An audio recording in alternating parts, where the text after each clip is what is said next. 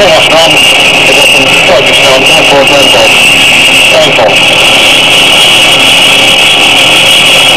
this is tape 37 of the soon-to-be immortal Seafire series.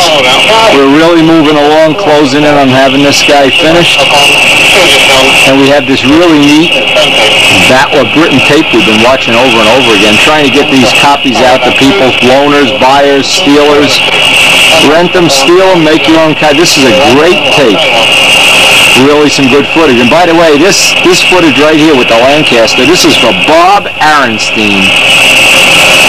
Anybody that's got any love of British airplanes, hey, we'll get you a copy of this, no problem. Lancaster, cool plane. Aronstein, and I bet you these retracts work perfectly.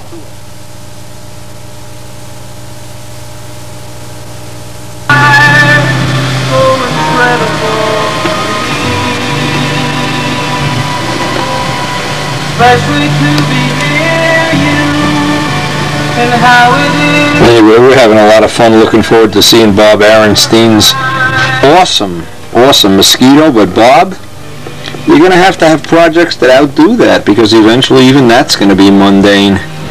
How about a Lancaster? I know Drindak could jump right on the opportunity to have one of these with 4-tune pipes or something. Anyway, cool plane, really cool plane. Get Midgley to mold up one of those canopies. There's more gun blisters on this thing too. Every heart feels like breaking. Anywhere is where I've never been. Oh, steady, and have someone to share with, and like the sad song, like I'm all alone.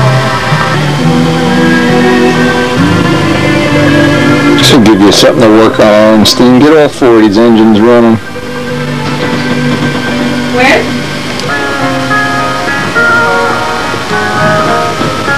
On the road of experience, I could fly away. Nothing that I would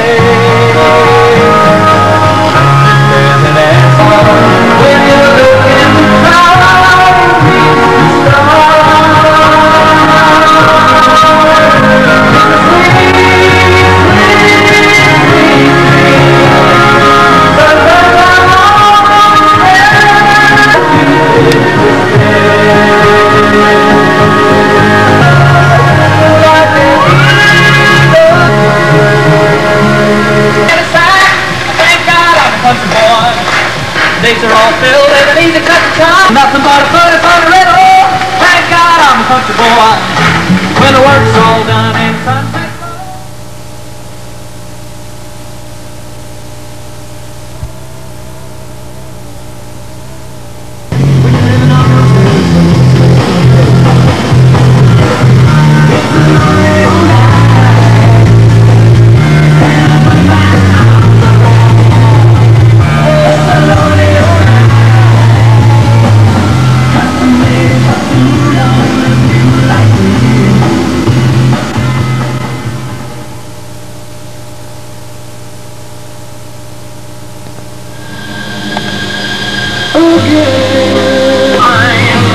Now this morning, I want to get this in position.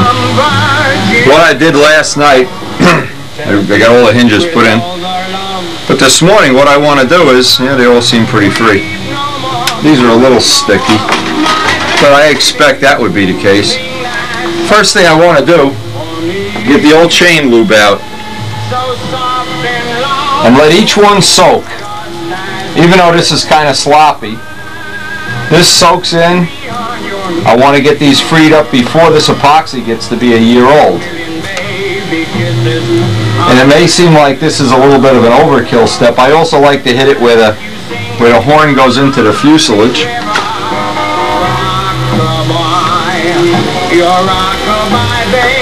Now one thing that's really neat that's happening here is we've had 3 or 4 nice days in the last week, and it looks like Joe and Pete Whiting may be able to get down to Middlesex this Saturday for a fly-in session, and we can get some time maybe on the double star, maybe get it broken in. I'm kind of really looking forward to it too, and to tell you the truth. Now the idea of doing all this is I want to let this soak while I'm cleaning up. Every time that boy, I'm still sick. Every time this year, spring comes, and I get the spring bug, I guess, as everybody does that lives in a winter climate. And one of the things we're going to try to do is get all the tools organized, get the batteries charged, get some new lines cut, get some new grip tape, get organized so we have all nice, fresh, new stuff we get out there if we do get out Saturday. And even if we don't, at least we'll be that much ahead. In the meantime, while I'm doing all those things, this chain lube can be soaking in, and of course I'll flip it over and do the other side too. Let all this stuff soak in, and by this afternoon this should all be nice and free. Now we're obviously not going to be flying this for another couple of weeks, maybe even 2 or 3 weeks, but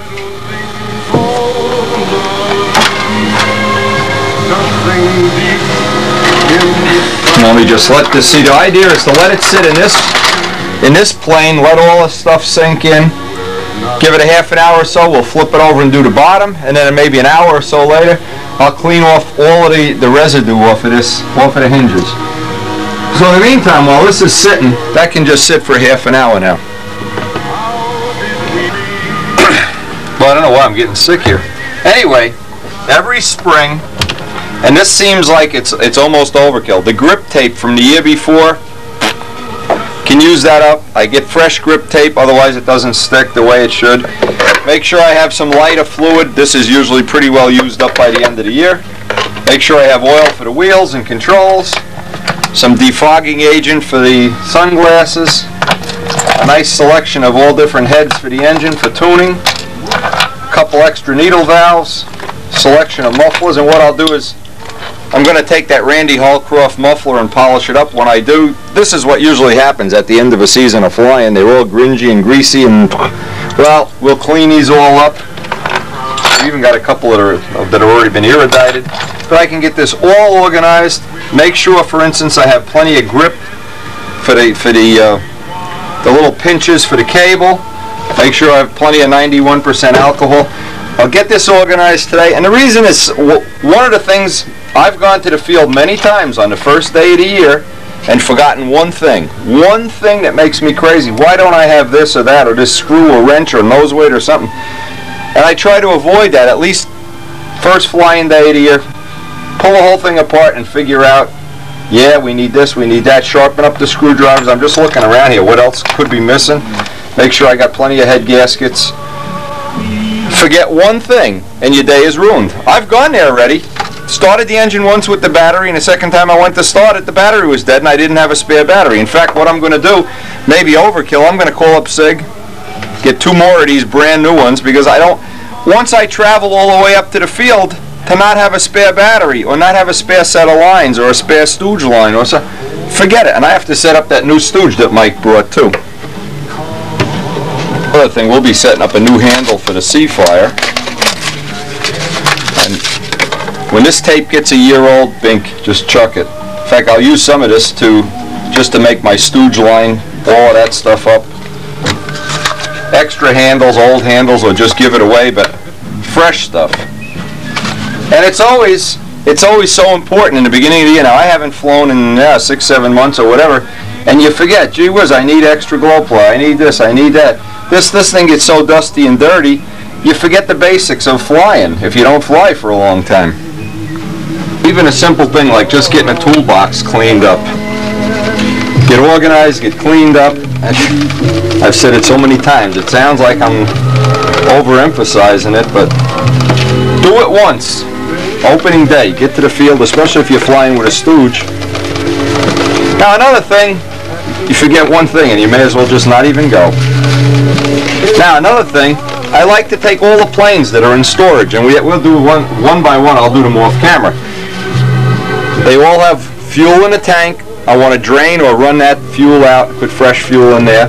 Or if you don't do that, the first run of the year, maybe what you want to do is just fly level just to get the fuel, the old fuel that's a year old out, so you don't have a bad run or whatever.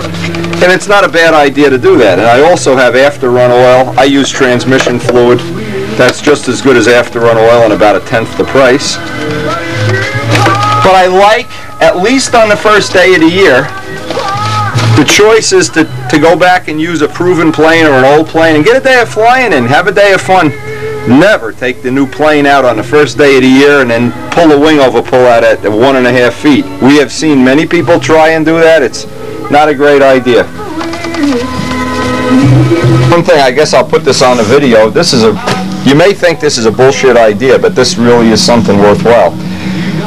As you probably know, Karen's been real sick over the winter, and we determined that one of the things that she has is an allergy to dust mites. Well, we did a little research, and the doctor suggested we get this furnace filter that's made for asthmatics. And one of the side benefits of this, you can see what it does. It traps up to 1/1,000,000 of an inch or something. But also he suggested, since Karen has a little bit of an allergy to the chemical smells, to get one of these odor control pads to put in the filter. So I'm going to see how this works. This may be one of the things that'll help her. And actually, anybody that has a wife that doesn't like the smell of dope, this is a $7 filter you can put in your furnace that's supposed to, charcoal filter, lasts 3 months. Again, we'll find out if this works. This is the kind of thing I'm a little skeptical about, but this was about 30 bucks, so for under 40 bucks, it may be that you can filter the air. Now the other thing, what I'm thinking this will do is keep a lot of the dust out of the house.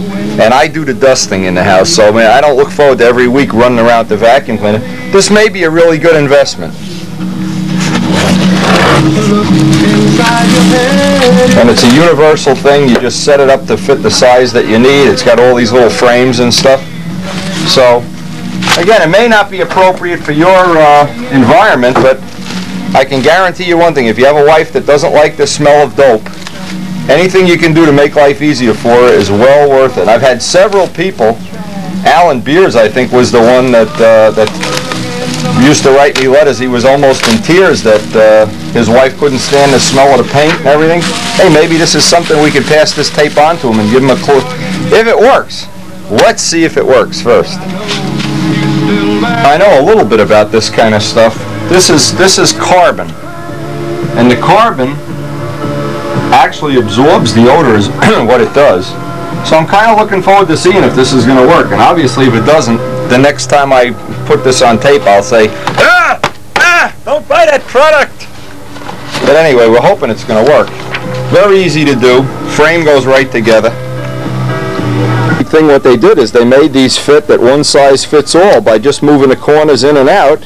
Pretty creative way of doing this. I have to give them credit for that. That's pretty cool. That's all it takes.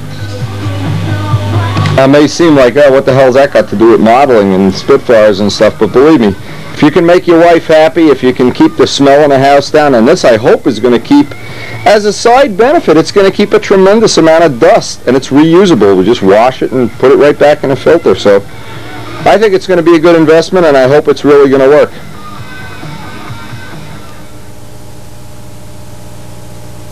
I remember when I did the original vacuum bench, I didn't know if it was going to be a profitable thing, spending all that time and energy. You know what? This is one of the most valuable tools in the whole shop.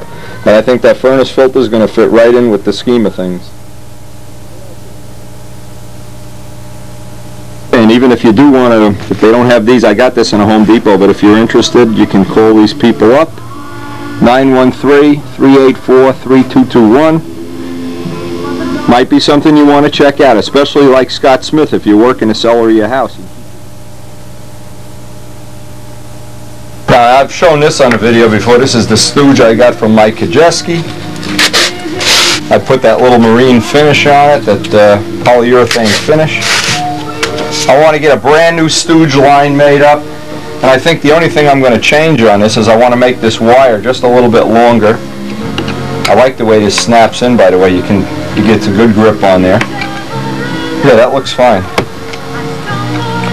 What I try to do is trim the back of this off, since I don't need this length. And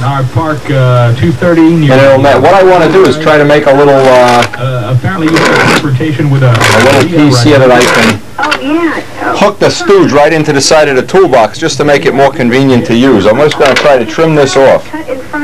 Now with that cut, I could seal this with thin CA, and I'll put a couple of coats of polyurethane on it as soon as the weather gets a little bit warmer. It's supposed to be a nice day today, and if I do get a chance today, I want to get that double start going. I want to get a little indication as to whether that's going to be part of our arsenal or not part of our arsenal. Now, obviously, we're going to find out first time we go flying. I'll take an extra small if it pays the rent. Of course, we're not literally waiting. We got call answering to do that.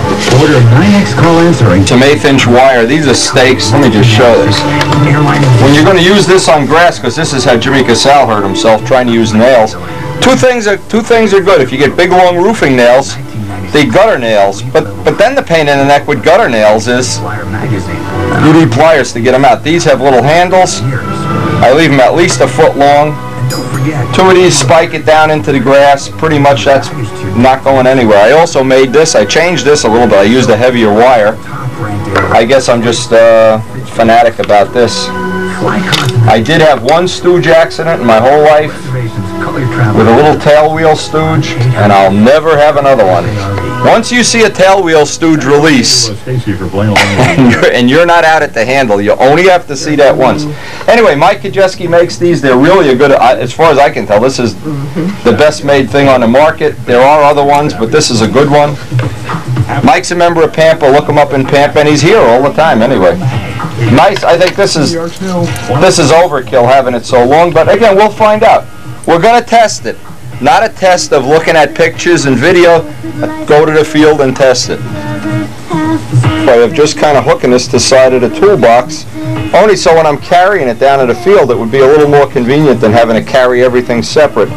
Make some kind of a clip or bolts or something. I have to figure this out, what I want to do. Or not. I don't know, Mike did this on purpose. It fits right in. By the way, these are the circle burner toolboxes. You can call Rich Peabody if you want to get one at $25, and they finish up real nice. And Mike's stooge fits right in the end with the stooge line. So the only thing I have to do is find a little bit different jar. See, my alcohol used to go on the side. I'll come up with some a thinner jar for the alcohol, and I'm home for you all. And that'll take care of one other thing that I'm getting ready for flying time here. It's great. I just found this. It's such a nice tight fit. It's unbelievable. And there's like a Windex-like material in here. I'm going to dump this out, put it in a Windex jar, dump the alcohol in there, 91%. That can be my line cleaning alcohol. And I would call this just a major, major little improvement. It's these little things like this that, you get a little bit of. I decided to do because it's such a. I got so much of this stuff ripped apart. I always wanted to make, and this is one of the things I guess I missed the boat on years ago. I always wanted to make let's just call it my toolbox, that when I go to the field I have everything and I can grab it with one hand. So in the past what I've always had is the plane in one hand, and then paper towels under your arm and fuel cans under your arm and something else here and something else there, here a pig, there a pig. So as long as I'm ripping this apart, this is really an appropriate time to do this. And I had this neat little piece of, see, this is what happens when you start trying to invent things. I had this little piece of wood which I'm going to glue up and put some sheetrock screws here so that I can have the paper towels bolted to one side of the toolbox, the fuel can, and the stooge. So when I go to fly, everything gets held in one hand. That's the whole idea. What I did, I had a piece of aluminum and I thought, oh, I got to get some way. See, what I want to be able to do is, when I go to the field, have everything in one self-contained unit. And that's the object of all of this. Whether it's going to work or not is beside the point. But, well, that about finishes up what we're going to get done here, and it's time to go to work.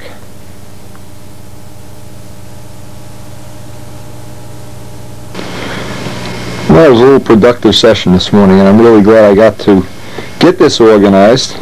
Next time we get to work, we want to get that double star going. That's one of the next projects to on our little itinerary here.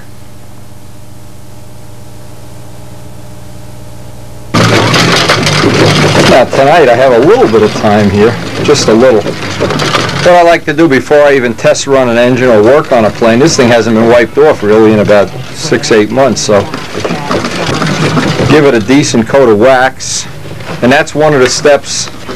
I guarantee you people have gone out because they get all excited and they go flying, and what happens is they forget to wax the plane or put some cleaner on it. What happens, as soon as that raw fuel hits it when you're fueling the plane or whatever, boom, you got a problem. Now what I want to do, I want to try to retrofit that double star in here, and if I can, before it gets dark, get out there and get a couple of runs on it and see what it sounds like. Oh, this plane has had at least 2 major repairs. It's still not in bad shape. Still from 10 feet away, it still looks pretty decent, so this will be a good test bed. And I want to take out all the Tiger stuff, put that all in a plastic bag, and see if it's going to drop right in. They say this motor drops right in.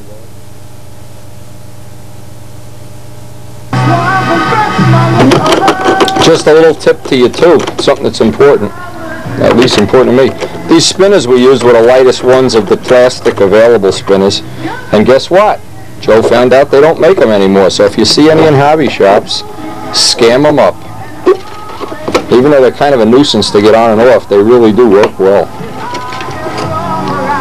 Especially if you need a plane, if you have a plane that needs all the nose weight out, this is your candidate.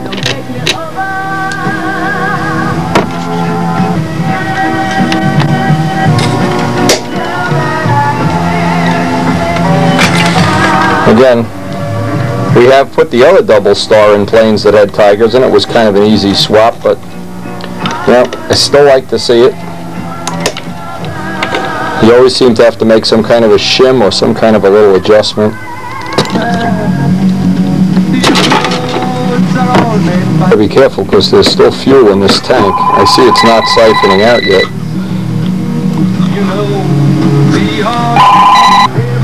Anyway, I want to make sure everything is clean as a whistle in there, and boy, that's what I like about using aluminum pads and everything. Everything in there is just rock solid, ready to go. Well, it doesn't get any more drop in than this. Everything lines right up. And that really is a nice advantage if you have a Tiger 60 plane. Now, assuming we're going to like the motor.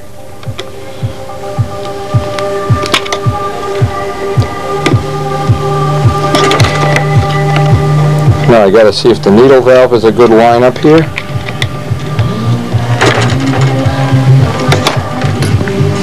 The needle valve hole is just a little bit different, but probably, assuming you were using a Tiger needle, you might have to move the hole because I have mine cut out for a max.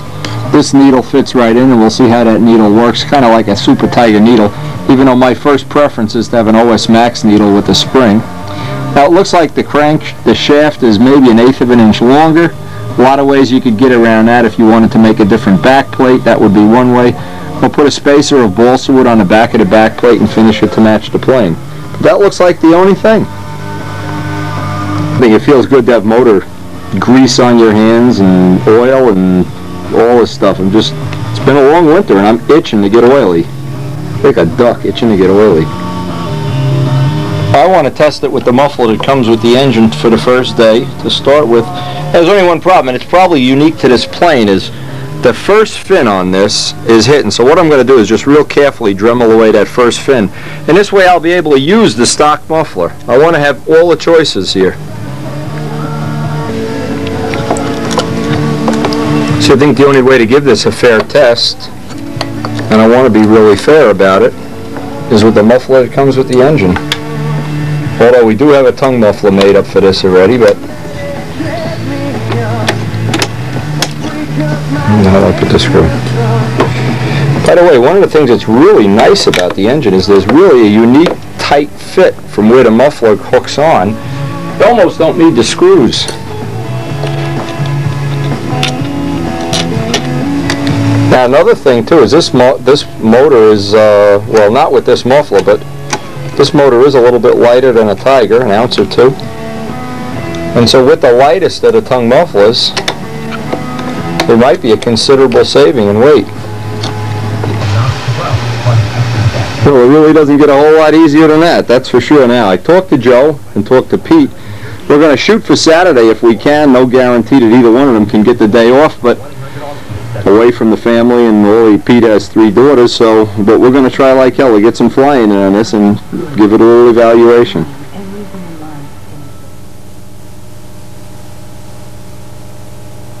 Now, it's kind of breezy out here, but I got one run on it. I just want you to share the experience here.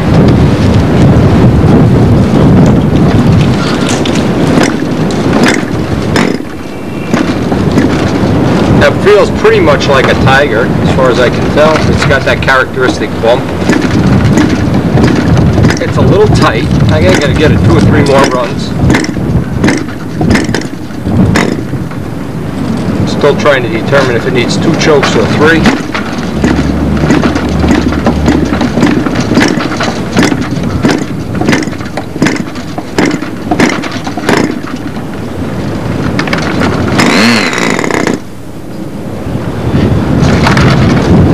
It's not a ring motor, so the characteristics are just a little different.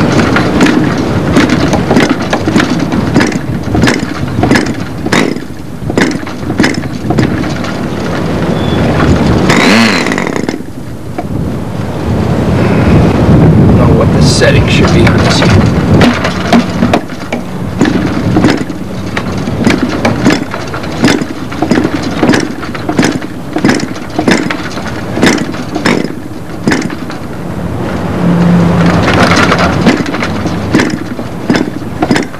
And believe me, it seems like, at least from the flipping, it seems like it has an incredible amount of compression relative to the Tigers that I use. But we did get some head shims with it.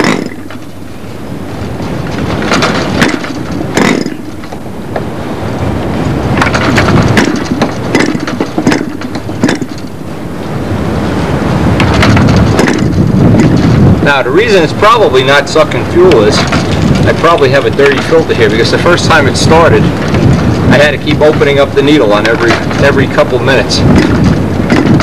Now, if I have to, I'll take it apart and clean it. Let me take it apart and clean it. But anyway, at least you get a feel for exactly, it really does have a nice sound too.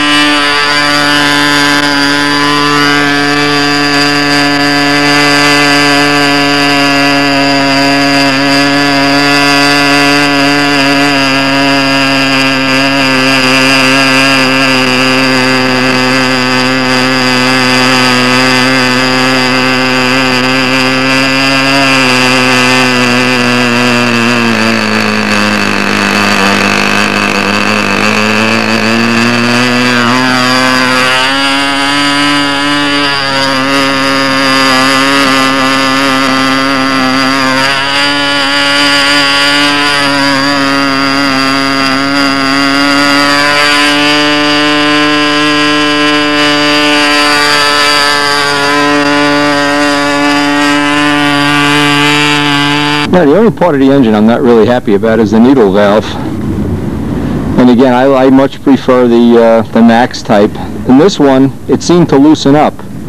It got real loose toward the end of about the third run, so I don't know if we'll just keep tightening it. Maybe it'll seat in, but that's a minor problem. And obviously, you could replace it with a Max needle too. But yeah, once you get used to it, it's got a funny kind of a bump at top dead center because it's not a ring motor. Ring motors don't have that characteristic, but other than that, it seems to have plenty of power, and it's pulling a 13.6, which is a real 60 prop. So we look forward to getting flying. Now it's just a question of waiting for some weather.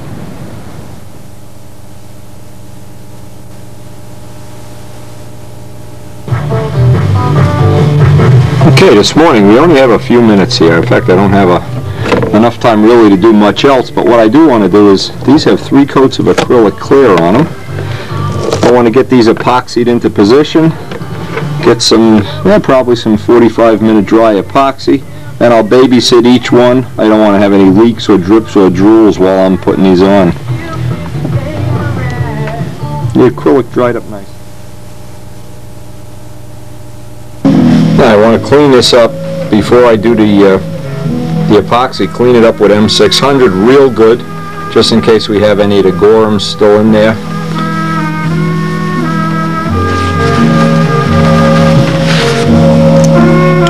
Now these only fit one on each side. This is the other side. Again, it's a lot of work making all these little detail things up, but boy, when they're right, they look nice. But at these, on a real plane, the exhaust pipes would be hooked to the motor, not to the side of the plane. So to try to create that illusion, what I'm going to try to do is blacken in the area with a little bit of Sig Dope, so it creates like a hollow effect and the pipes look like they're coming out of an empty shell rather than being glued to the side. Now this is a trick that Ski Dombrowski told me about years ago. Mix a little black dye in with the epoxy, so if any oozes out, or even where the seam is, if it's not perfectly even, it becomes black instead of looking like chewing gum sticking out. Now this is also real good if you're going to put a canopy on. Put a little bit of black dye in. The dye is really inexpensive, and then you can make epoxy any color you want for the rest of your life. But black is the one color you should have in inventory.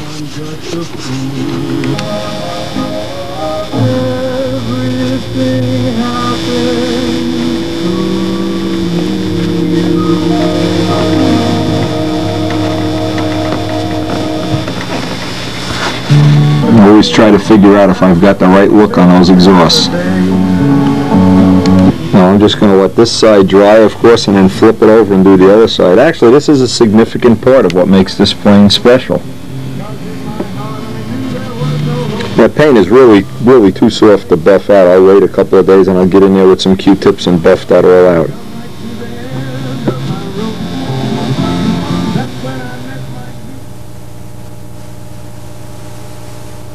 I figure I'd just screw the cannons in just to get some idea of how this is going to look.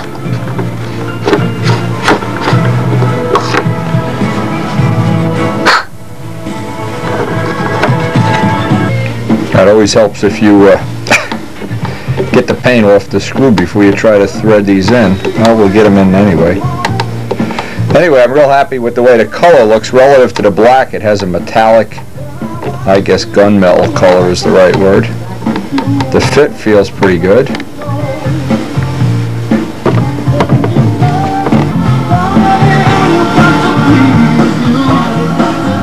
Anyway, these are drying up. And that really does give it a, I don't know, kind of a semi-scale look. But the cannons, oh, I wish I had the cannons on the other plane.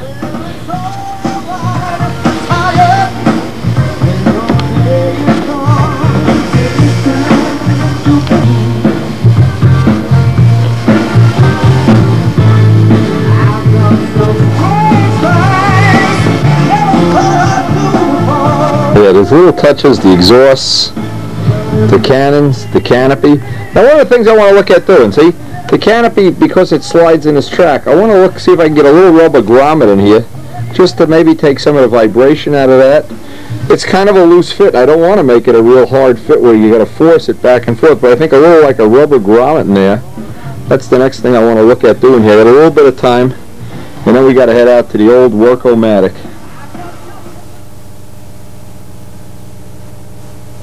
Looking all around for different compounds of rubber, what I want to do is make a little piece that goes along here, so this will kind of give it a little rubber, like gasket, I guess is the right word. So this will tend not to vibrate when the motor is running. Again, now Dave, it looks like a great place to use up your old Dave Brown wheels. Anyway, one of the things I had not thought of until you assemble a plane. Anyway, I love the way the cannons look. Man, am I glad. Every time I look at the Spitfire, I think, oh, if I only had another month or so to fool around with that. So many details I could have added.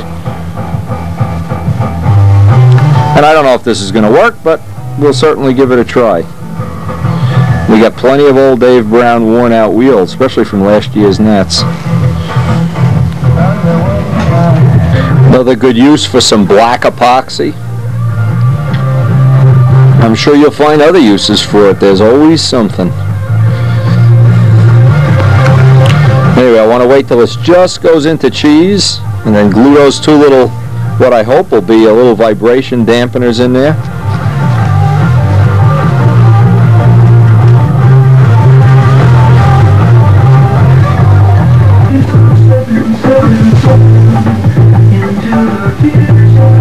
Now once this kicks off, we'll see how this is going to work. And we can always make these even longer, or we can always shim it somehow up there also. Boy, that worked near perfect. That was one of the best little modifications I think I ever made. Anyway, that's all we're going to be able to get done today, and I keep thinking it's going to be a flying day. Every day I look out there and the wind is howling. It's getting warmer, but the wind is howling away. But I really am getting in a mood to fly.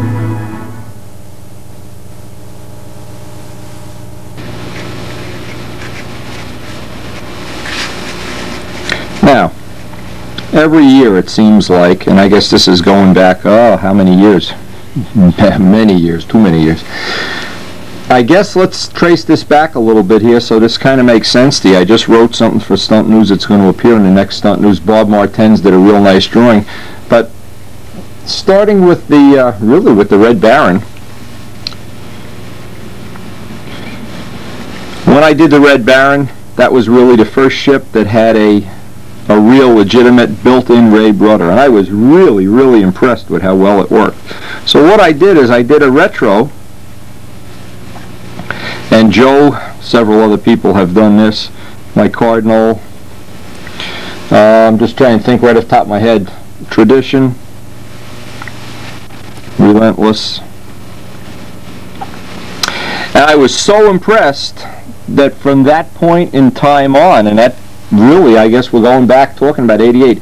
Every single plane from that point on had a Rabe rudder. Every one. Now, several top flyers, make this perfectly clear, several top flyers, and one in particular, I will not mention his name, came over to me at the Nats, sort of rudder wiggling, and said, "Oh, what are you using that for?" Oh, well, I think he finished about 6 places down from me, so it really doesn't matter. Anyway, there's a lesson here. The lesson that I've learned is that this is a significant part of the airplane. There's several things along the way that have become apparent. And the linkage, now there's several different ways of setting up the linkage.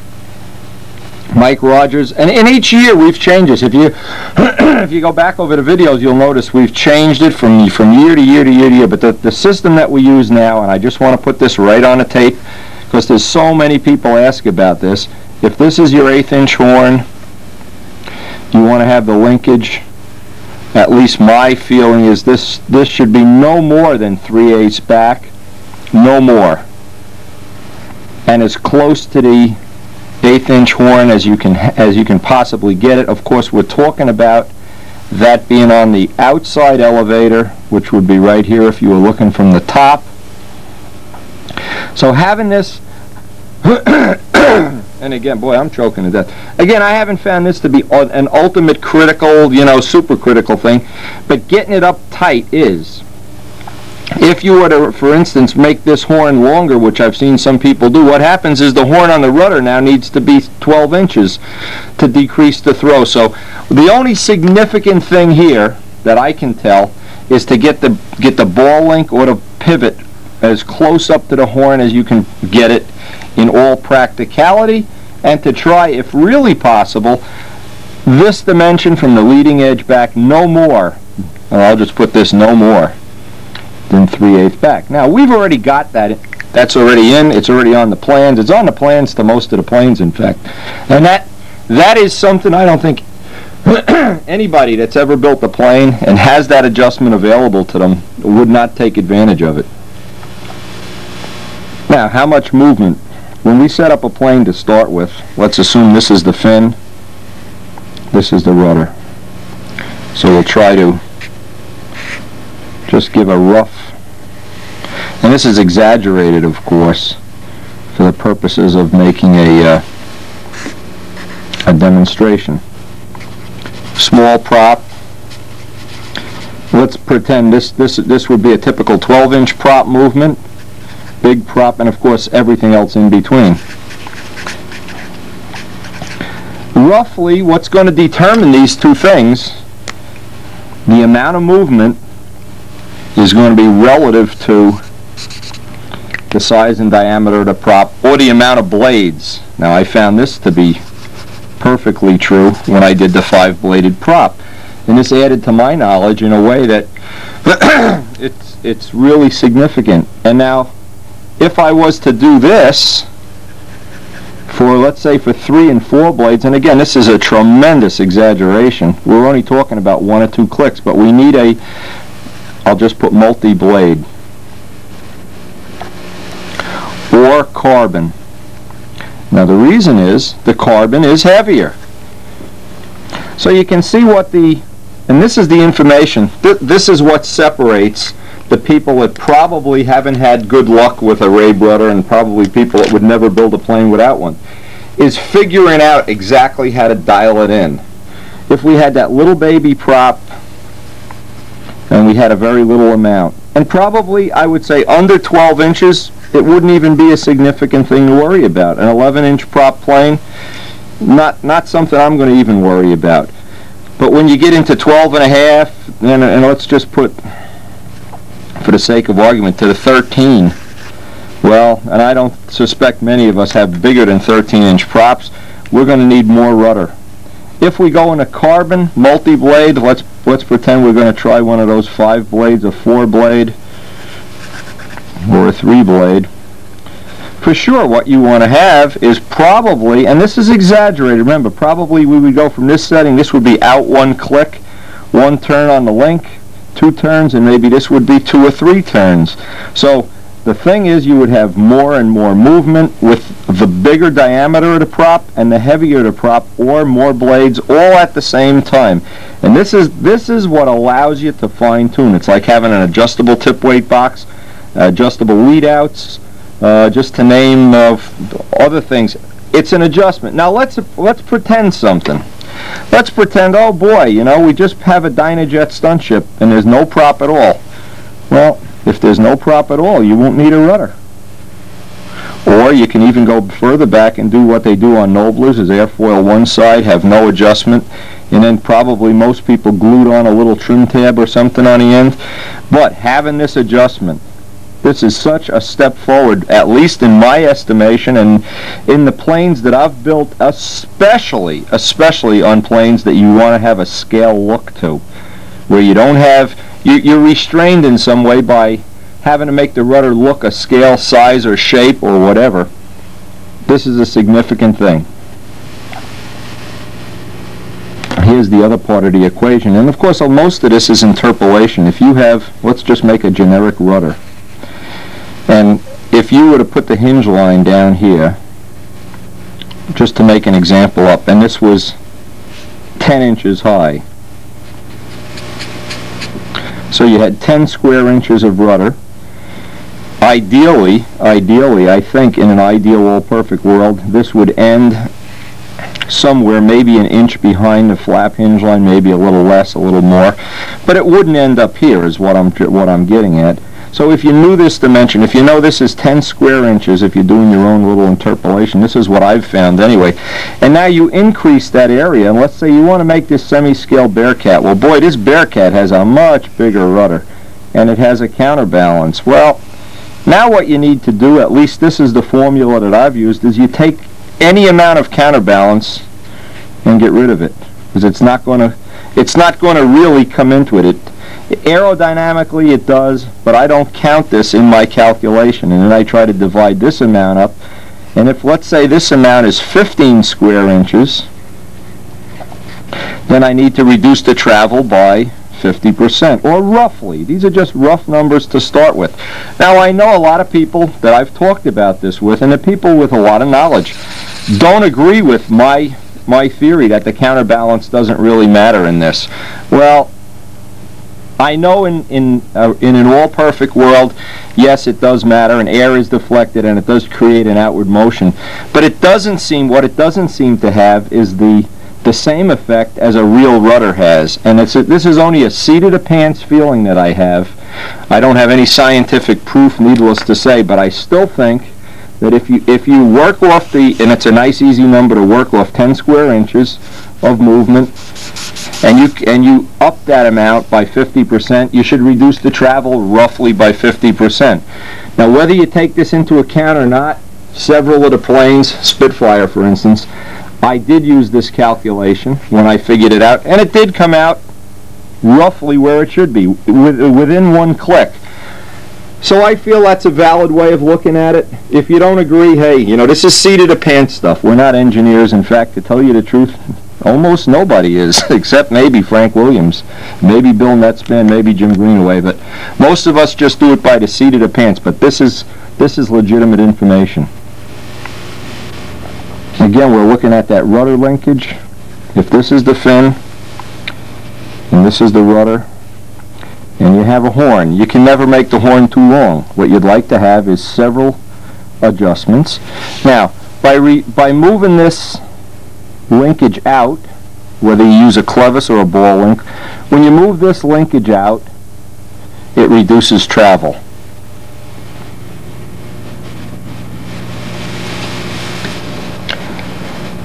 When you move that pivot point in, it increases it. Now, but keep in mind what's really happening here.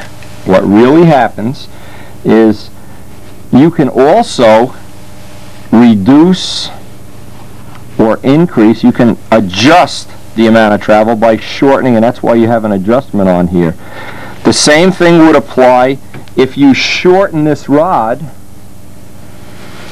It would give you more travel. And if you lengthen this rod, so see what's really happening?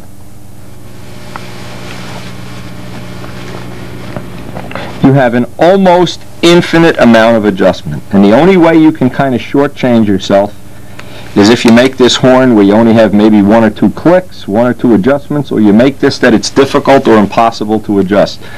With all of these adjustments and a little bit of flying time, trim time, almost everybody should be able to get a really beneficial, what would be the right word? Something that you can really put in the bank, especially if you have a plane that has a set rudder, basically a scale plane, that you can't just go in and chop the rudder off or square it off or whatever. I really feel one of the most significant things I've learned from all of the building of these planes in the last 10 years is that this is something that has worked for me and worked well, and I hope you can use it. It's in the next stunt news too, by the way. Now, just looking at Joe's setup here. Now, Joe, like myself, was using a 4-bladed prop, so there's a significant amount of travel when you set this up the first time. Neutral, I always have just a little bit of offset, very little. You never really want it to come back. Red Baron has a much smaller rudder. Strega has a rudder that's I think, if I remember right, a little bit bigger, but anyway, we wound up with a lot more travel, and the reason we had a lot more travel, notice, let's see if you can see this, what prop is on the plane? The 5-bladed prop. Well, the 5-bladed prop needed to have all that extra travel. The spit, the 4-bladed prop, again, having all the adjustments is the whole key to this whole thing. If you have enough adjustments, you can get it dialed in. Now on the Seafire, you can see I even made just a little bit more of a rudder horn. What's the reason? The reason is we increased the rudder area. This hinge line is big. First off, the whole rudder is bigger. The hinge line is in a different spot, and the counterbalance is much bigger, along with the counterbalances on the elevators. So, again, my pet little theory that this little part isn't doing a whole lot, I don't know. Probably I'm just guessing at that, but what I did is I measured from here down to get my true area, or the area that basically is going to put a load on the horn. I guess that's the way I'm looking at it. Anyway, I'll probably start somewhere around the middle here. I'm going to hook up this linkage right now and just get some feel for, I have a lot of choices. I can use a ball link on both ends, a clevis on one end. That end I have to use a ball link on, and I want to have a threaded rod in between. I have 12-inch pieces of threaded rod. I can kind of invent this as I go along, as long as I have enough adjustment and travel that when I'm all done, I have plenty of adjustment on this guy. This is something right now that probably will eat up a couple hours or whatever, but I really want to get it right. I really want to have it, hopefully, that on the first flight even, that I have it real close, and I'll just need to go in a click, out a click, and I'll have it. But a lot of times if I don't, because it's a new design, I'm willing to spend, maybe even a whole day clicking this in and out, moving the ratios back and forth. But once you have it, boy, you go up for that square 8 and it just goes instead of going, whoa, free flight. Oh, man, I hate that. Or the top of the hourglass, when you can get it to snap. And Joe really went crazy the first time we did this. Get that real snap at the top of the hourglass. Oh, that's what makes it all worthwhile. All that little gizmoing and figuring out when you can get that trim right. Now, the Dubro number is catalog 181, 256 threaded ball link. What you have in here, and I've already dyed the nylon ball link, but you have these little copper connectors and some little lock nuts and washers and stuff that make this really easy to set up, relatively idiot-proof. That's why I always have trouble doing it. Anyway, you get that the little ball is already on the plane. Now, we have a choice. We can see which way is going to be more convenient to have a ball link or a clevis, and again, it will depend on exactly when we put this together. What we want to do is solder 2 of these together with a little piece of rod. First we have to figure out roughly what the length is, solder up the linkage, and then get a ball link on one end and a clevis or something equivalent to a clevis on the other end. Now, believe me, you think, when you go to make this linkage up, you think, oh boy, no problem at all. But there is an easy way to do it that I've found. This is an old linkage that I had off one of the other planes. So what I do is I try to measure it. And I always put the ball link on as far as it'll go. Otherwise, this rod is susceptible to rotation in time. So then what I did, I made up another one that I know this is a slip fit. And I get the rudder in the position I want it in, and I just get it, well, just about where it should be. Now this gives me the length that I'm looking for, and I can interpolate now. And I have this 12-inch piece of rod, so in effect I can eliminate some of the copper, and this, I can cut this, and I'll have it real close on the first shot this way. This gives me exactly, I know this one is too short because I only was catching the clevis on one thread. So rather than take a chance, I made up a little bit longer rod so that I have about half of the threads caught. Now that's another thing, and I've tried this. At one time I didn't want to make up another rod, and I only had this on by one thread. So I get to the field, and the first thing is I need to take some adjustment. I take the one turn off and the link falls out. Well, this is how you learn the hard way. This is called seat of the pants knowledge. Now we have to tinkering around for a while. What I'm going to do for the first flight is just leave it a little more offset. I know this is going to, some of the adjustment is going to come out, but at least we have a little bit here. Just a little bit of, you can see how much that moves, a little bit of positive travel. And again, I'm only one click away from at any point in time just changing it over.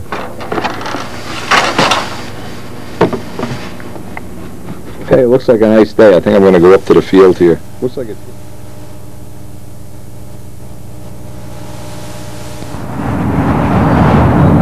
Now, I guess as you can see from this footage, the circle burner field is about 1/3 underwater. There's our table. The wind is blowing like a hurricane, so obviously we won't get a whole lot of meaningful flying in, but we really do want to hear this motor run.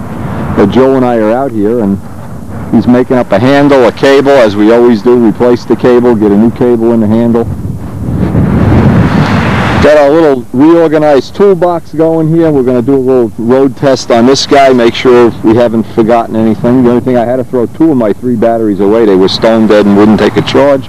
So we got an extra battery, and we got a test plane. The only problem is it is a crappy day, and you can see a good part of the field is still wet and mushy, so, but we really do want to hear this motor run, and that's the name of the tune. Tomorrow we'll be able to fly at Middlesex. Now, the first thing I want to remind Joe of is never throw away your Sullivan line clips. Guess what? Sullivan came out with a new line clip. These are now obsolete like dinosaurs, and the new ones look like paper clips or something. I'm not sure. I'm sure these are better. These are combat clips, but I could not get anything but the other kind from SIG. I'm going to see if anytime I see these in a hobby shop, buy them up. I think these are going to go the way of the Tigers 46s and 60s. Got neutral? Well, here, you better come out here and set this so that you're the guy that's going to twist the handle. Well, set it for you and then I'll just verify it. Leave the wrench out there. I just want it set for tomorrow, so if we get some decent air in the morning, we can actually do some maneuvers. You know, my handle setting is a lot different. Yeah.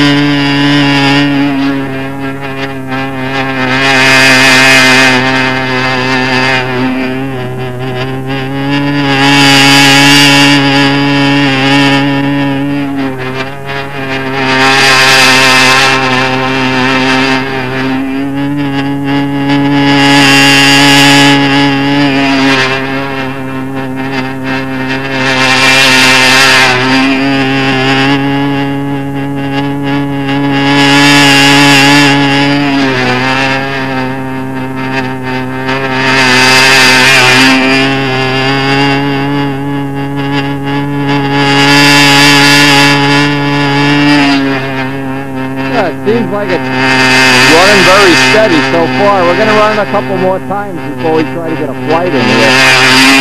Needless to say, the wind is really coming up now. But we got tomorrow. Tomorrow's supposed to be a nice day.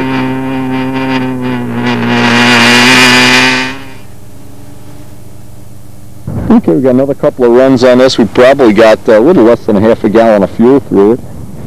The only quirky little thing here is we don't have a muffler pressure fitting, but it ran real good without the muffler pressure.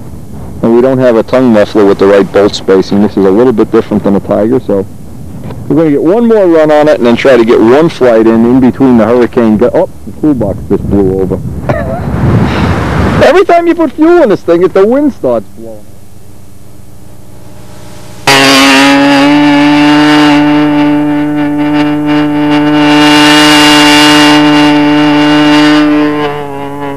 Okay, on the last run, the oil came out perfectly clean. It's just like brand new castor oil.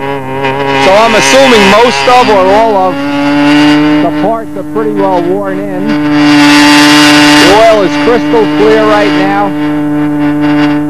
This is going to be the last ground run. We've probably got a little more than half a gallon of fuel through it. It's been pretty easy to start. Now as it's breaking in, it gets a little easier to start. And what Joe's going to do, Joe's been trying to practice his technique for videotaping, so I'm going to let him try to shoot whatever we get. We're certainly not going to do a stunt pattern, considering how lumpy the air is here, but this is the best way I know of to get some final runs on a plane. Now the idea of this is, the real reason for doing it is if we pick up some junk in a filter, or if anything crazy happens, we're not inverted, and we're not sitting looking at a 10-minute run of dead lean going around in a circle. Just wish we had a little bit nicer air. The air is really lumpy. Anyway, we should be, I hope if nothing else, prepared for Middlesex tomorrow, and they're predicting a nice day in the 70s, so we will get some flying.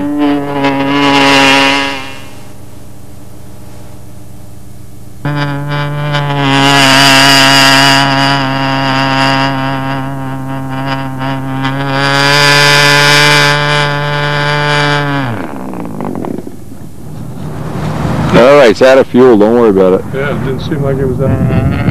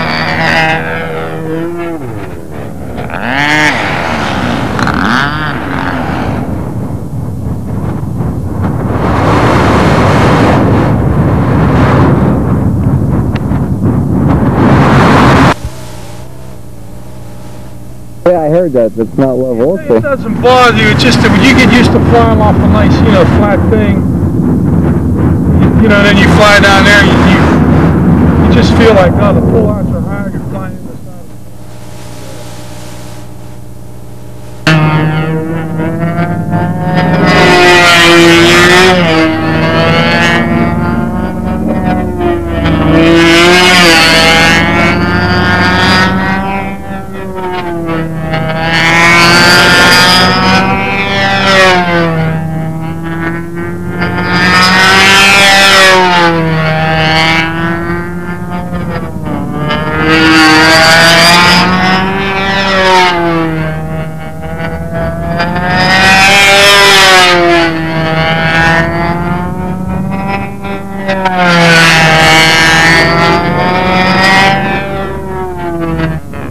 We're about at the end of our fuel here, but we did get a lot of runs on the engine. It has, when it was running in its range, it had a real sweet 2.4 brake. I guess he's doing whoops. He feels good. We've been picking junk up out of the tanks, not a lot, but look like little silver chips. But remember, this plane has been crashed, so I really can't blame anything on the hardware. Look at this, it's real easy to do this when it's my plane, you know? Anyway, it seems like it has a real nice 2.4 brake.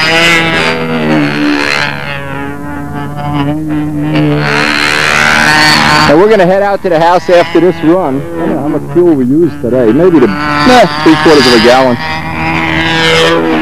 We can evaluate this data, take a look at, listen to the motor, whatever else we can do, I don't know. But keep in mind, this plane has been crashed, and so we don't really know if the tank has even a little pinhole in it or something. Too late now to worry about it. We just want to go fly tomorrow, and maybe Joe will bring Mr. Awesome.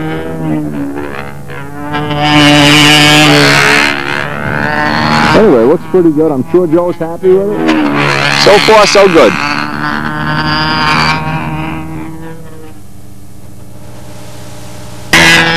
Now, just so we remember, this is with the stock muffler, 5% Taffender fuel, SIG glow plug, stock Venturi, stock needle valve, everything exactly the way it's supplied by Tom Dixon.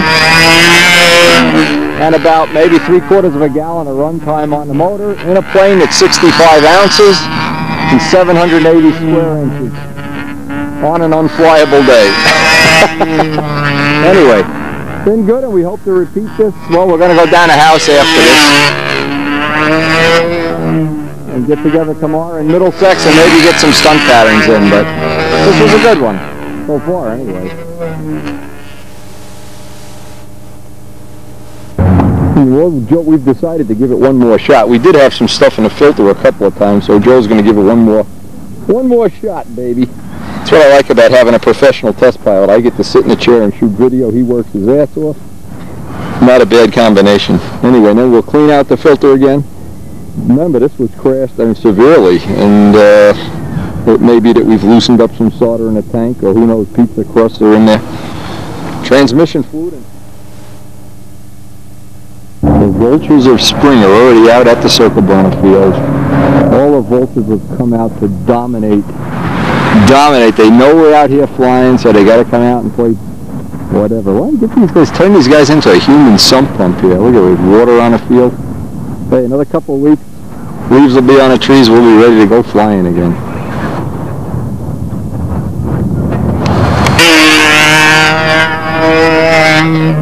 As you probably know, Joe's been a hurting puppy all winter, so it's good to get him out here. Get him sunburned, get him flying, get him good and greasy too. Anyway, this is our first day of testing the old double star light. So far it looks very promising. Now, one of the side benefits of this motor, not a critical thing to me, but it is a benefit. This motor is lighter than the Tiger 60, so even with the heavy muffler, the plane seems to have inherited some new corner, because of course the CG is further back, but and it is a big airplane, so using a 13.6 rev up stock, nothing changed, nothing cute. And it's been a long day out here, but it's been a good day, so we're hoping we're going to get to Middlesex tomorrow and get some real flying and good air.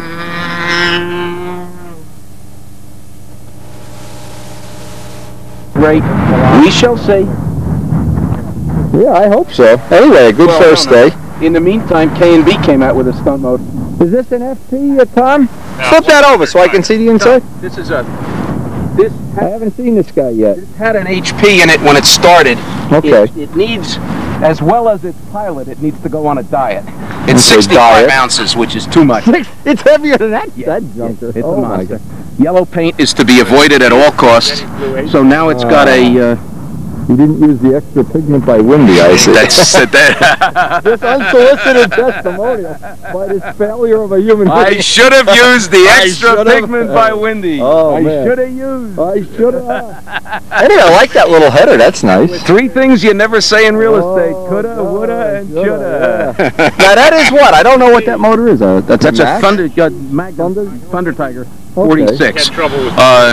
Reworked or a stock one? No, or? this one is reworked Okay. by me, basically to Randy's pipe specs. Okay, and it's got the side exhaust to a rear, Side to rear header. whatever you call Which that. is really a, running a side exhaust motor on a pipe is really a second-rate excuse for a system. Yeah, you should just pay the $500 and be done with it.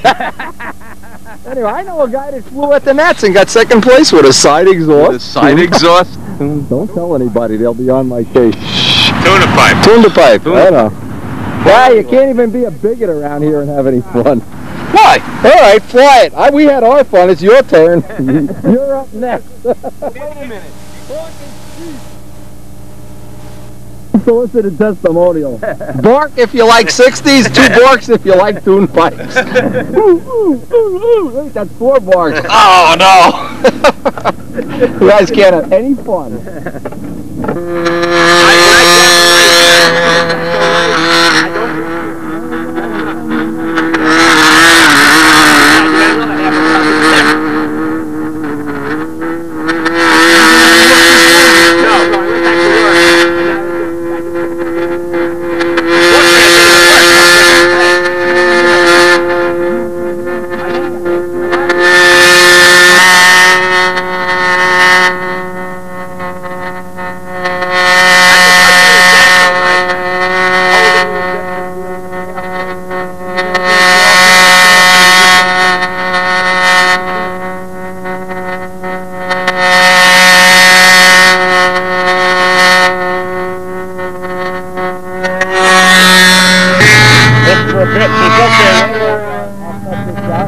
Tom Hampshire, our newest expert, entry in the, I think he became an expert last year, I'm not sure, but does some really neat engine work, replaces the bushings in Fox 35s, and does some cool stuff. Looks like he's getting hit with the same air we've had. The air is so lumpy here. Anyway, good guy, good man. Oh, yeah. We're basically going to head back, finally head back to the shop after a beautiful day.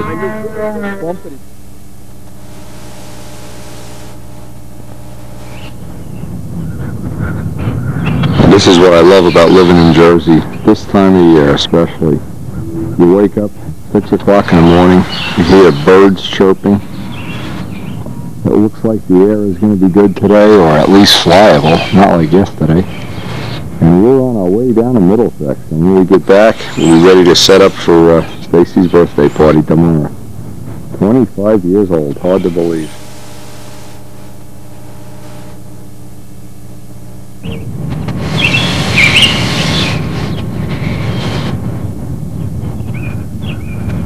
Hey, take me flying. I know how to fly. Now, I like a guy that gets out here and beats me out to the flying field. Yeah, I already had my broom out. I swept that circle, got all the rocks and shit out of there. Good man. Looks good. Never been flown, right? Never been flown. It hasn't even been waxed since 3 years. Glow plug's gonna come out first time we start this motor, or what? I made sure I take that Last time we ran a plane for the first time, the glow plug came out. Anyway. Looks good, Joe. Let me go get the other plane. I'm ready.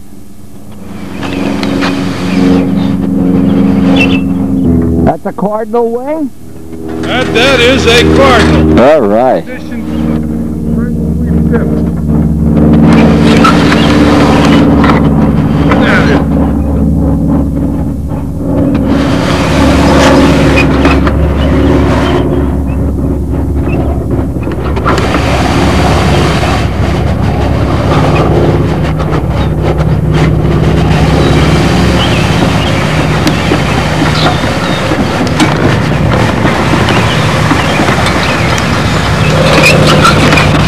Like you love the smell of napalm in the morning, huh?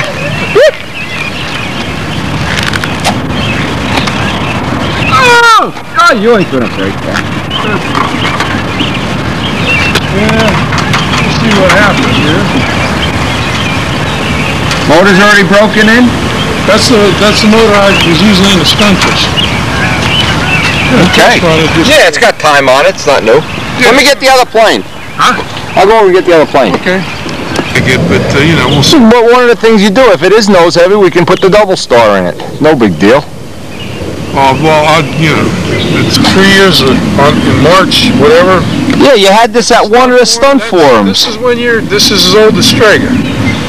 Okay. And you didn't have it quite finished from Strega for the stunt forum. Right, right. Oh, you got the handle all the way open to start with? Well, as much as I can. And okay. You know, we'll. I got an extra handle with me if we need to jury rig one around. I'll see what. Just strictly a test deal here. Yeah, I've never seen this out in the sunlight. The only time I saw it was at the show, at that one stunt forum. All right, this will be the first flight of the impressive and awesome, Mr. Awesome. Glow plug ready to come out, Joe? Get the motor going here. So what we're going to try to do with this, we're going to try to do some preliminary trim on this today. The tank is 3 years old, and it's obviously we're going to be shaking out some of the crap out of the tank. But always good to get the first run nice and rich. We'll clean the filter up first. Check that everything's nice and tight. It's really cold this morning. After yesterday, we got faked out. It was so nice and warm. Not now, though. Feel like we're in New Hampshire with Midway. Anyway, this is the first shakedown run, and we're going to try to get some trim on this. The wing looks pretty level. Big Jim Tiger 60. We got Tsunami over there. It looks like we might catch some there. Where the hell's Tsunami? Can we walk away with him? Try to get some more time on the double start today, get some more feedback. We got the head gaskets with us.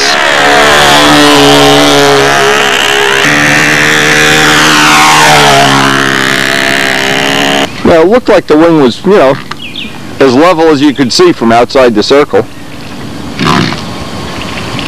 The only way you're going to know is when you fly it inverted upright, do some square eights, whatever, but sneak up on it. It's colder out here than I thought it would be. Well, it's probably about 52 degrees now. Yeah, well, yesterday was warmer, so whatever. Well, the sun was packed in oil. This motor hasn't run for, what, 2 years? Yeah. And, still running too rich. Now, one of the handicaps we have here, and this is something I guess you can figure out, we have it on the other plane too, we don't have a muffler pressure fitting. And in this case, this engine combination, whatever, as soon as it takes off, it goes a little richer, so we're going to have to set it a little bit leaner on the ground, just a little. We'll sneak up on this a couple of clicks at a time, especially in this cold weather.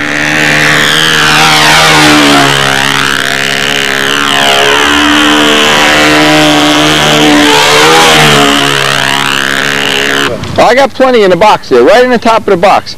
The first thing we realized is, and this is the typical scenario for trimming out a new plane, it's light on tip weight. Did I overkill it with tip weight? Nah, put too much in. Put more than it needs to get started on this, especially in this chunky air here. Get some, what do you got in? You got a piece of lead or clay? Okay. Put some clay on there, it won't hurt.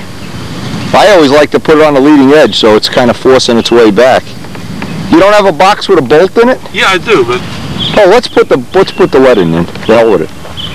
I don't like that. That's horseshit. Well, at least for me, what typically happens if you start out with not enough tip weight in the plane, you wind up trying to fly the plane way too fast, or with the lead outs way too far back, or... You got a Rabe rudder on this, Joe? With some kind of adjustment to make up for the fact you don't have the right tip weight. And for sure, this was up a little bit, both ways, upright. And I really didn't, I didn't know how much was in there, but a little bit extra certainly isn't going to hurt. So for step one, we're going to get a ½ ounce of tip weight. You'll get a ½ ounce in there, no problem. Now with the extra tip weight in here, I guess it's reasonable now. We'll see if it's straight inverted, if it comes around. The motor is still on the rich side, could go in 1 or 2 clicks. Most of that is because it's such a cool day. If it warms up, that'll take care of that. It's relatively level. See how he likes the feel.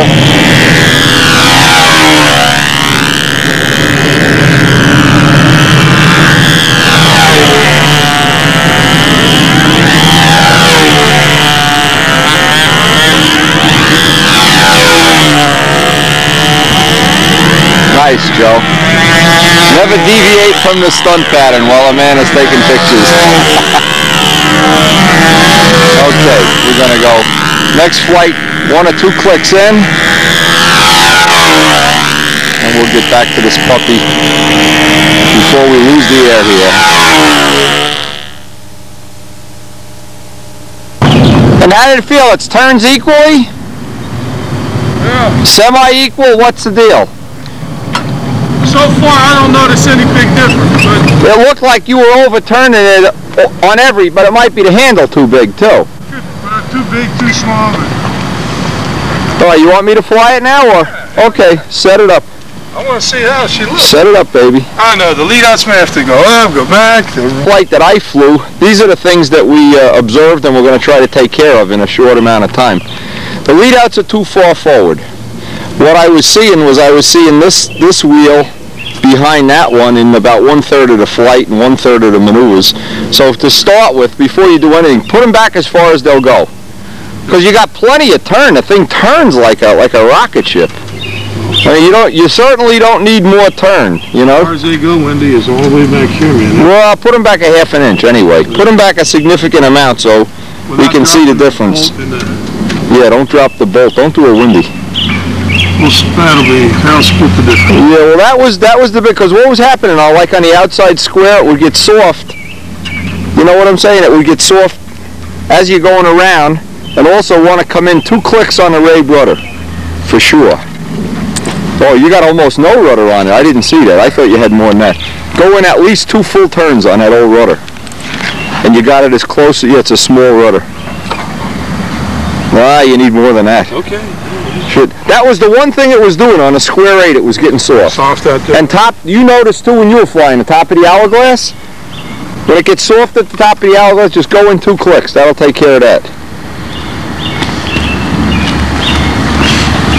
And I want to get a little trim tab for the top of the outboard wing. I don't want to try tweaking.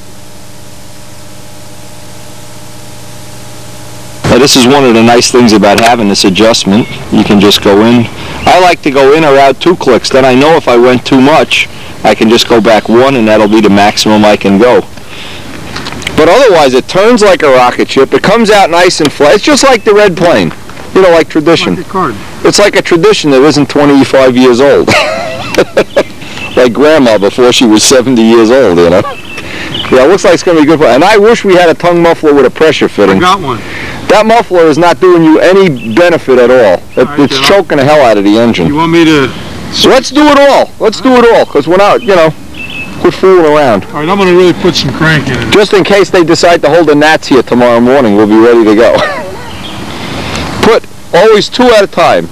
Even if it looks like too much, give it 2. Okay, here's what we have now for this. The tongue muffler. Totally unrestricted, 2,000 volts.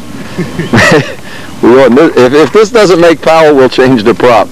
The trim tab on the top of the outboard wing with about a 30-degree bend. Lead outs back, 2 clicks in on the Rabe rudder. And master test pilot Skip Holm will take this thing up and see if we can do anything with it. Yeah, just hook up the pressure fitting and we'll reset the engine. That'll take care of it.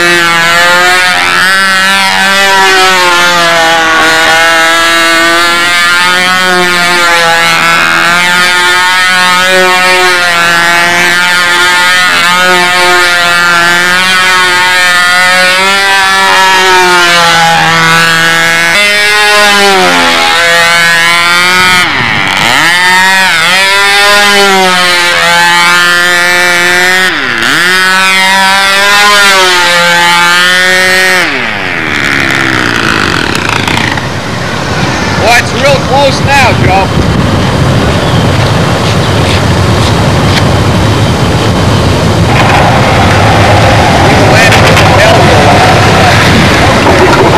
Just halfway between where the lead outs were and where they are now, and put the other muffler. That tongue is really wide open. Put the restrictive tongue on. Let's fly this guy. What I gotta do is I gotta get in there and change the screws, which... All right, so I'll fly this a couple times while you're changing the screws. No problem. You still have them 2 clips I gave you yesterday? I'm gonna get a couple more runs on this guy, and he's really getting friendly. Real nice. I think the next thing, Joe, when you get another cut, you gotta change the spinner on there. When you get up a couple of flights, we get 1 or 2 on this, and I want to put a head gasket in here, soften it up. But it's really got a nice 2.4 brake so far. Which one are you talking about? This guy. Well, let's do it then. You got the muffler? Well, I want to get 1 more flight, and then we're gonna try a head gasket. It's getting warmer. Should soften up the power. The last couple of flights with this have been real pleasant, real friendly, real mild. We're ready. We got the equipment out here. We want to change a head gasket, put a head gasket in. If anything, with this plane too, it's just a little bit on the powerful side, and the choices obviously that we have is the muffler. We don't have one that's drilled and tapped the right width, and it's not interchangeable with a Tiger exactly anyway. So rather than do that, we're just going to add 1 head gasket at a time, try to soften up the power. In the meantime, Joe's got the lead-outs halfway back in position, more Rabe rudder offset, and you lost the trim tab, huh? Yeah. Okay, well, and the other tongue muffler. Now, this is the tongue muffler that's kind of in the middle. Yeah, but I got a heavier spinner. So Heavier spinner. I want to see if that makes a difference. If it does, yeah, and that's, see the weight of the spinner, you would think it's going to help bank the plane out, but we don't know the vertical CG. We didn't do that before we came out here this morning, so we're just going to try the heavier spinner for now. And if we have to, you found the tab though, right? Yeah. If we have to, we'll just get some extra tape and put 2 layers of tape on there. All right, I'm ready. Turned out to be a nice day.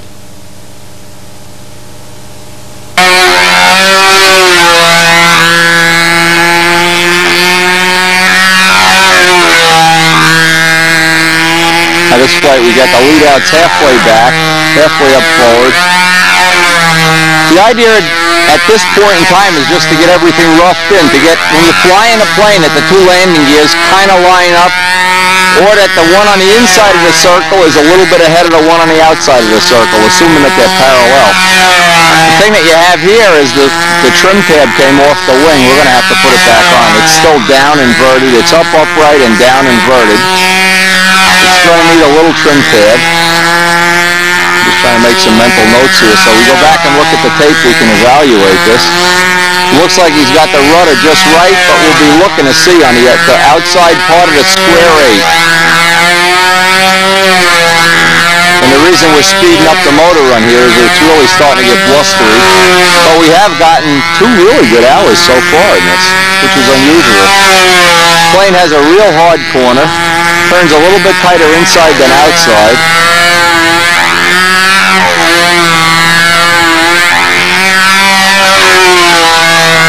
Now when I was flying it, it was turning just a little tighter. I could have taken care of that by adjusting the handle, but Joe's going to do the rest of the test flying on this guy. But even the outsides are plenty sharp. I think that's only going to be a handle adjustment. And what we're probably going to do is spend the rest of the day just trying to get some head gaskets in a double star. And by the way, the motor is working out real nice. It's real nice in a plane like Tsunami, where the plane isn't overly heavy. It's a 65-ounce plane that just seems to have just the right amount of power. The idea of the head gasket, of course, would be just to soften up the 2-cycle power a little bit. It's doing pretty much what the instructions that came from Tom Dixon say, using about 4.5 ounces of fuel a flight. Likes to run on a 13.6 rev up so far, real happy with that prop. I was not crazy about the SIG glow plug, but I don't have a new Thunderbolt. I don't expect that would be a big deal to change that. This looks like it's just the only thing now we're going to try to work on with this guy is get the wing level with a trim tab. But again, sometimes if you just see this is a typical first day out, first day of spring. We haven't flown all winter except for yesterday. Get some time on the plane. Now, the reason for shooting video, you go home now, put the tape in the machine, turn up the sound really, really loud, and you can hear if your motor's running. Is it running the 2.4 the way you want? Is it running in a constant 2 or constant 4? Nice top on the hourglass. Nice hard corner. We can identify all the things that are good, all the things that are bad. But this plane for sure is going to need is to really set the vertical CG, hang it by the lead outs and plumb bob it. We've done that enough times on tape. Make the adjustment as much as we can, reasonably make it, and then the rest do with a trim pad. Or a flap tweak, although it isn't really, I don't like tweaking flaps. I would much rather have a trim tab if I have a choice. The Rabe rudder looked real close. It wasn't yawing on the top of the hourglass, and yet it looked like it had plenty of tension. I don't see a lot of hinging and yawing that we have to address here. Alright, so we've got some good data now in the data bank. For the end of the day, or the next time Joe and I sit down with the tape, we can make some mental notes.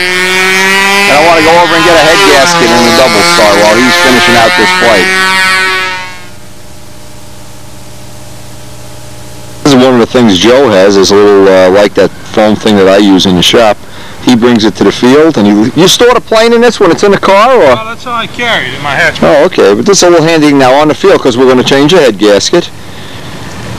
And I think, how many came with the engine? There's a couple of them in that pack. Anyway, we'll put one in at a time. Just one, I think.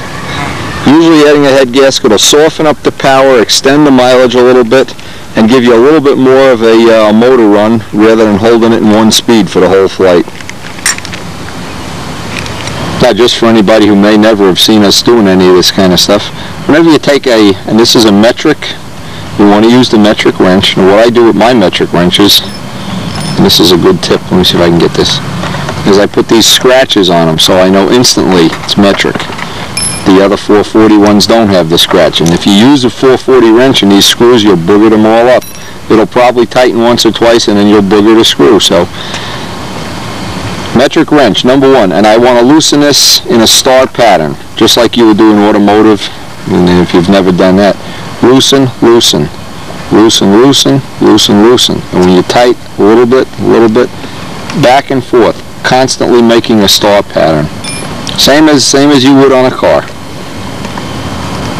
Now you can see, even though this motor has about a gallon of fuel, it's burning real clean, it's burning real even. Sometimes when you take a squish band motor apart, you notice it's all black on one side or not black on the other side. It isn't burning clean. This is a full burn Hemi head.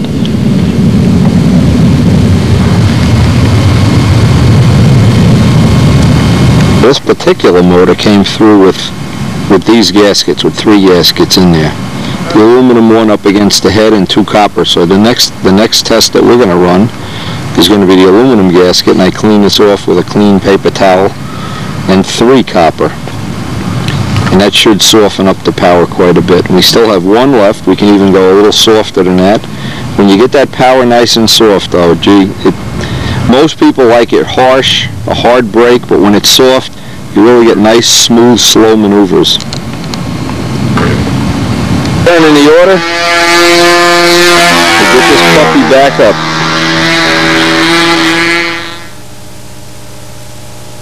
Now, the situation after a day of flying here is that the plane definitely has more corner than you need, and we don't want to resort to nose weight or anything, so what we're going to do is move the handle in 1 notch at a time until we get a setting that's comfortable for Joe. And that's a custom thing. If 2 people, even 2 people of the same skill level, they'll wind up with totally different handle sets. So this is kind of like fitting a pair of shoes. Okay, you were in the 4th. So I'm going to the 3rd. Okay, that's reasonable enough. Spitfires. Okay. So I just got to fish this through. I'll be in high velour. Yeah, you're in high velour. This is turning out to be a decent day. Oh, man. I didn't expect it to be this good. No, this is... I could go for a little more warmth, but, hey, who said it was going to be easy? We'll have them 90-degree days out here. Yeah, you'll be sorry that it's warm. You'll feel like you live in Florida or something.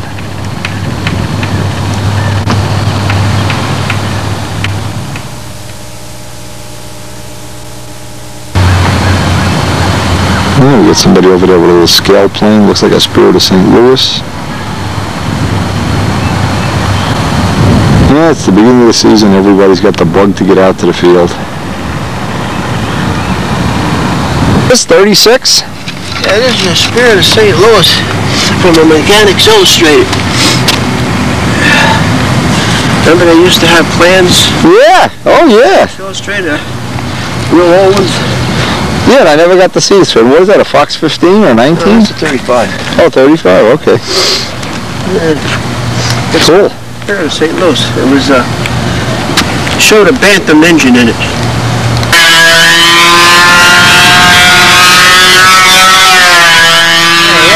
It flies great. Now, you know, John Pathia wants to build a, Palmer Highboy with a little 25. I'll bet the damn thing would fly good. Pathia, if you're watching this, check this out. This thing's flying great. I can't believe it. Flies inverted and everything. Look at this. Unbelievable. Fox 35.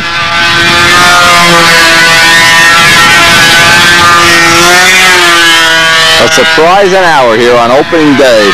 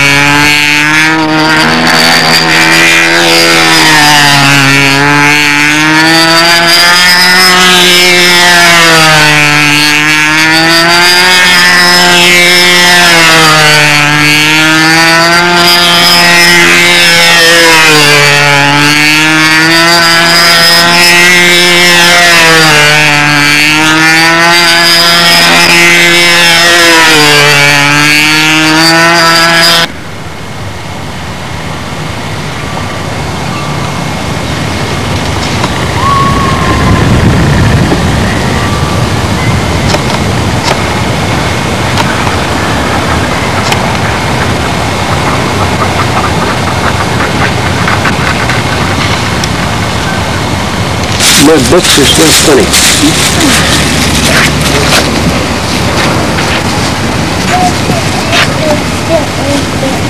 That's South Polish. That's the second one in that built. A happy Mr. Awesome pot. All right, that trimmed out well in one day. Yes, it did. Thank you. That's definitely going to be a fun plane to have.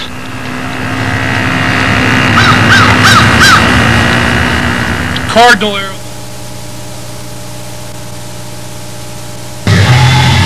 Bill Zimmer sent these pictures in of his smoothie, Fox 35, Martine muffler, and of course the mandatory 1/8-inch control horns. And he said they were the only reason he got through the wind. Those beautiful golden 1/8-inch control horns. Unsolicited testimonial from Bill Zimmer. Anyway, it looks like Bill's been watching a lot of videos. Look at this nice finish he's got. Not bad, Bill. I'll give you credit. Anyway, Bill really did say he had a real adventure of a wind flight. Everybody was impressed out at VSC. And he said those Adamusko control horns came through in a wind. Bill, you're okay. I don't care what Doris says about you. Thanks for the photos. We'll pass them on to Stunt News.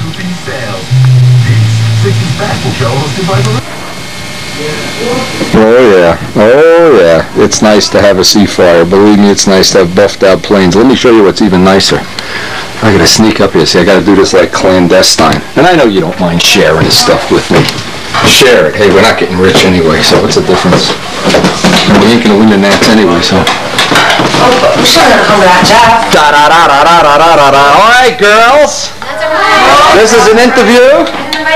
This is Stacy's 25th birthday party. She's gonna dance for us later. You got your tutu and your nylons, fishnet nylons. We got the wife cooking away here. Oh boy, we're gonna have leftovers this week. Hard to believe.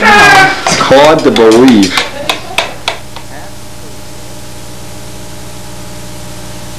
And that's why the Seafire is behind schedule. We gotta go bomb Berlin here. Gonna go play birthday party today anyway. She's a great daughter and we love her a lot.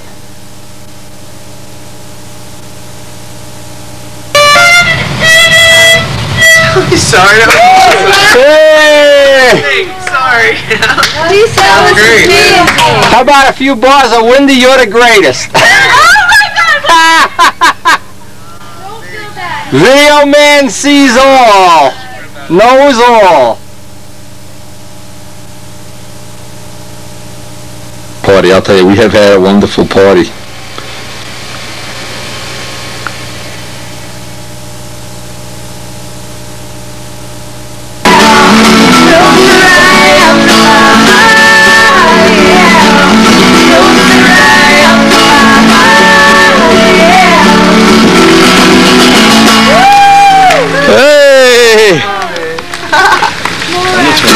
You guys are not so shabby. We want more indigo. Shabby. How far the shadow stretched out. Well, he walked with a purpose in his sneakers down the street. He has many questions that children often do. He said, tell me all your thoughts on God.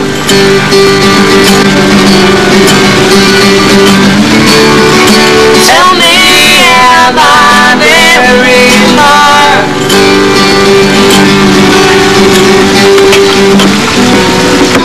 Must have been late afternoon.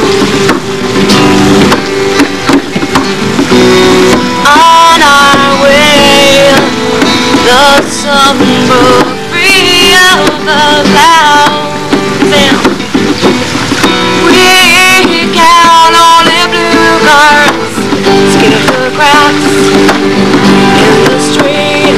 We have many questions that children often do.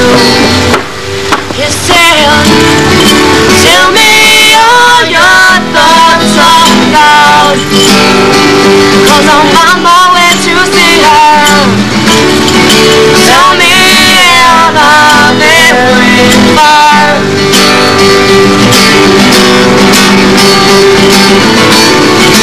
Tell me all your thoughts on God, 'cause I'm on my way to meet her. Tell me, am I very far?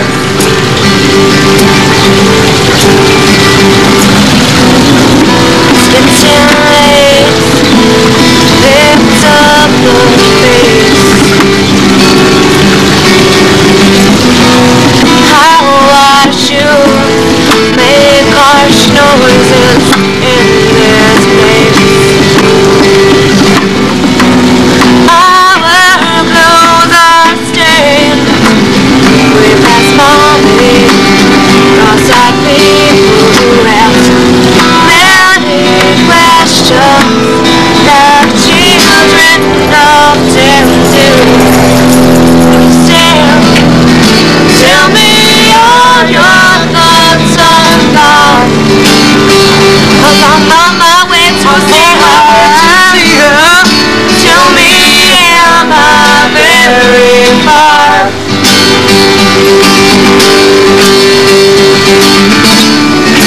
Tell me all your thoughts on God, 'cause I'm on my way to meet her.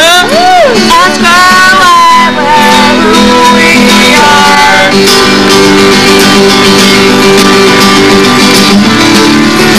Tell me all your thoughts on God, 'cause I'm on my way to see her. Tell me, am I very far? Am I very far now?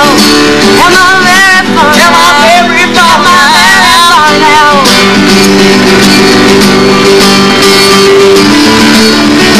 Tell me all your thoughts on love.